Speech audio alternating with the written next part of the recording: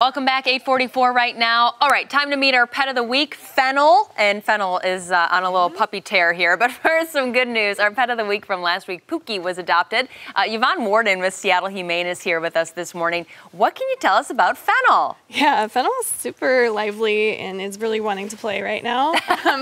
Super soft. I love it. He's a 2-month-old Spaniel Hound mix. Aww. And he came up to us from Hawaii. So our Lifesaver Rescue Program brought him to Seattle Humane. Oh, that's awesome. So when we talk a little bit about Seattle Humane, you guys have a special program right now to help out cat owners. That's right. So thanks to a grant from PetSmart Charities, we have a limited time offer for $10 cat appointments, spay and neuter.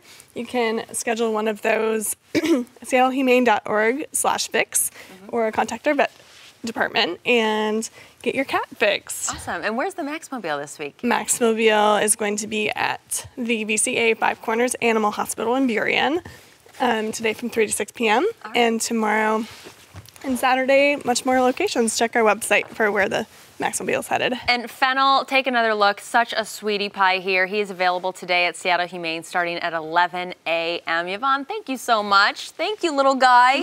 Having such a good time. Hey, Bill, over to you.